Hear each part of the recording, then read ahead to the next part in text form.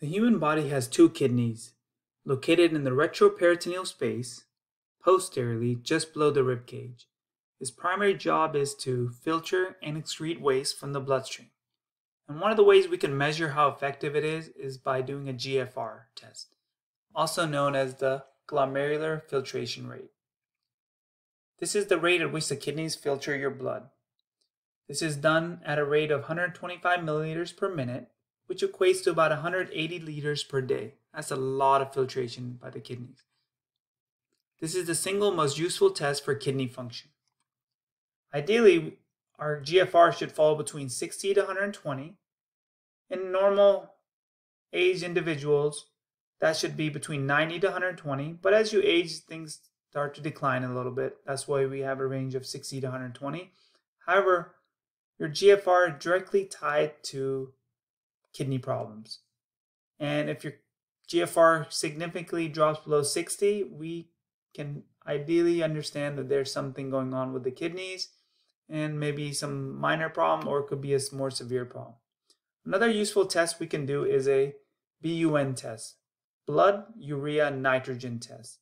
As your filtration levels drop, as your GFR drops, the waste products are not filtered anymore and urea and nitrogen build up, so your BUN level tends to go up. So this tells us the problems that can be arising as your GFR drops. Now, in order to understand how all this works, is you have to understand how the blood actually comes into the kidney before it gets into the nephron.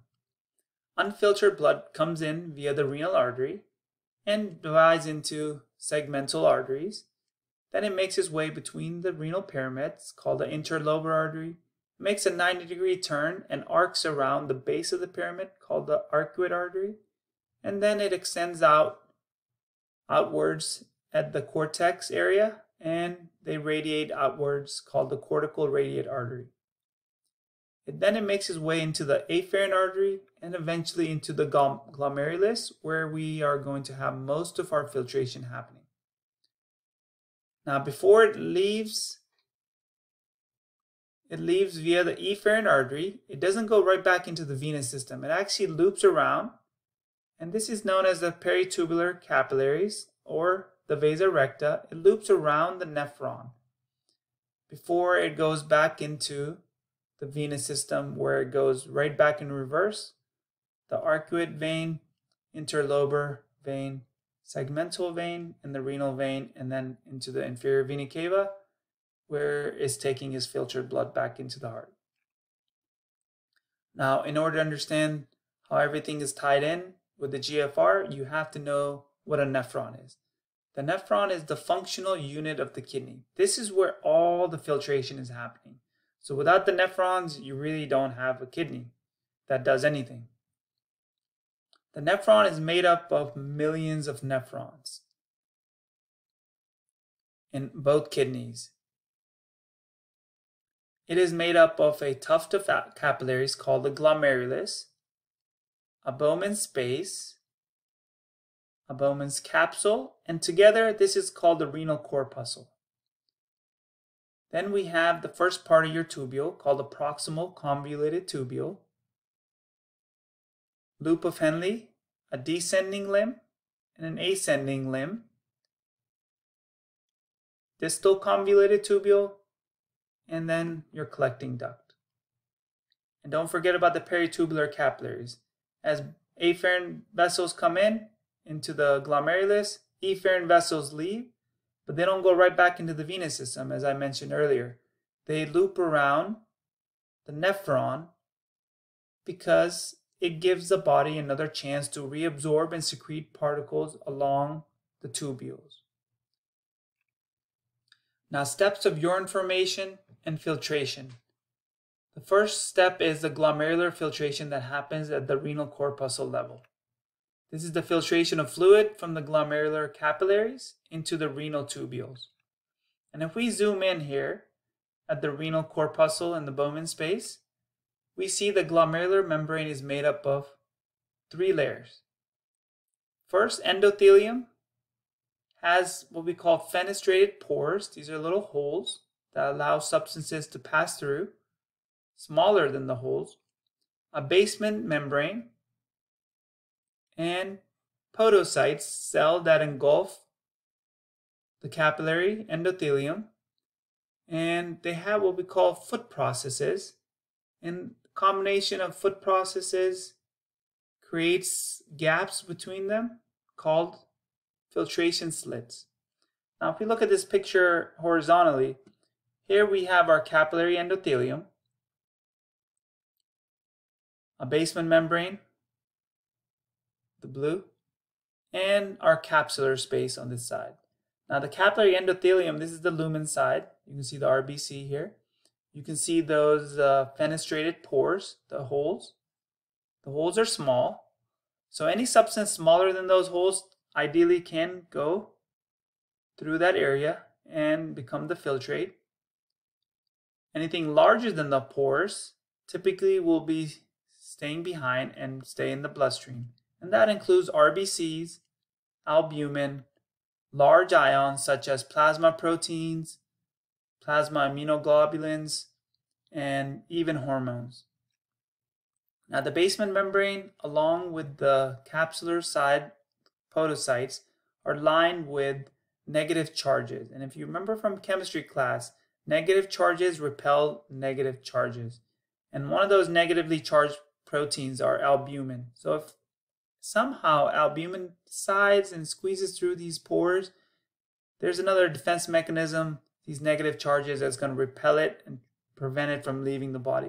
We never want albumin to be lost in the body or lost through the urinary tract. And if albumin is squeezing through these pores and these fenestration slits right here, then we call that protein urea. Now some of the substances that can pass through these pores, through the basement membrane and these fenestrated slits, that includes water, electrolytes, glucose, urea, fatty acids, and uric acid, to name a few. Now once that filtrate is formed, it makes its way into the first part of your nephron, the proximal tubule, loop of Henle, and then the distal tubule. This is where tubular reabsorption happens. As I mentioned earlier, these capillaries right here, they're kind of looping around the nephron. It gives the body another additional chance to reabsorb some of these contents. Sometimes the body may be like, hey, I'm dehydrated. I want to keep that water in my body instead of urinating it out. Or maybe there's some electrolytes, sodium or potassium, calcium, chloride, that it wants to reabsorb, or glucose or amino acids or anything else. It has that ability to reabsorb all of these contents along the nephron. Now same goes for the tubular secretion. If there's some contents that didn't drop off during the first part of your glomerular filtration, it can secrete some contents along the nephron at different stages. Once it makes its way into the last part of your collecting duct, the next step over here is the urinary system. Now there's one more key thing we need to talk about the glomerular filtration rate, and that's the pressures that are exerted in the glomerulus right here. There are two things that you have to understand. One is the net filtration pressure, which drives the filtration of the kidneys, and the glomerular capillary filtration coefficient, also known as the Kf. The Kf and NFP give way to your GFR, which, if you remember our number from earlier in the lecture, 125 milliliters per minute is the GFR normal. And that is determined by our Kf coefficient 12.5 and the net filtration pressure of 10. And I'll explain where 10 comes from here in a little bit. But Kf is directly tied into the permeability and the surface area of the filtration barrier, the three barriers that I mentioned, the endothelium, the basement membrane, and the podocytes. Now imagine if that permeability in the surface area is affected by an infection, diabetes, hypertension, autoimmune disorders. All of those can affect those two components. And if things start to leak out, your GFR is going to be affected significantly. Could go up, could go down, depending on the cause. Now, the net filtration pressure is determined by three pressures. The first pressure is the glomerular blood hydrostatic pressure, which is the driving force and pressure of the blood. That's kind of directly tied into by the blood pressure. So that is 55 millimeters per mercury. The second pressure you should know is the capsular hydrostatic pressure in the Bowman space. And that also has a hydrostatic pressure that is opposing the filtration. So this is going to oppose filtration, whereas the glomerular hydrostatic pressure is promoting filtration because we want things to come here and get pushed out so we can have filtration. Now there's a third pressure called the blood colloid osmotic pressure. This is actually from the capillary side because that's directly tied in with albumin. Albumin is a molecule, a protein molecule that attracts water. And anywhere it goes, and remember, we don't want to lose albumin in the filtrate. So albumin is in the bloodstream and we want to keep it in the bloodstream. So if it's over here, it is going to attract water wherever it is and it's staying in the bloodstream. So it's going to pull pressure towards it. So this is why it is opposing filtration, because of that albumin molecule. So when we put it all together, net filtration pressure, NFP, is the hydrostatic pressure on the capillary side, which is 55, minus the hydrostatic pressure on the capsule Bowman space side, which is 15, and the osmotic colloid pressure, which is from the albumin on the capillary side opposing pressure, which is 30. So 55 minus 15 minus 30 gives us a net filtration pressure of 10 millimeters per mercury. This is the driving force, meaning 10 millimeters of mercury pressure is driving this filtration outwards. So things are getting filtered. Imagine now if your hydrostatic pressure, your blood pressure dropped by 20, from 120 over 80 to say less 100 over 60. That could potentially make your net filtration pressure 0 because that number would, let's say, become 45. And 45 minus these two guys, 45 would be 0. You would have no filtration going on in the kidney. That could be a big problem. Now, lucky for us that the afferent artery and the efferent artery has the ability to vasodilate and vasoconstrict to prevent any major pressure changes and filtration problems from happening. Imagine running this engine without any gasoline or any blood coming into it. It can fry the whole engine. Imagine running your car without gasoline.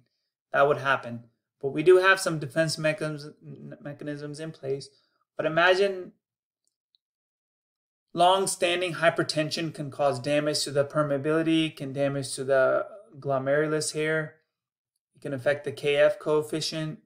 Same thing goes with diabetes, long-standing problems with infections, kidney stones, autoimmune disorders, cancers.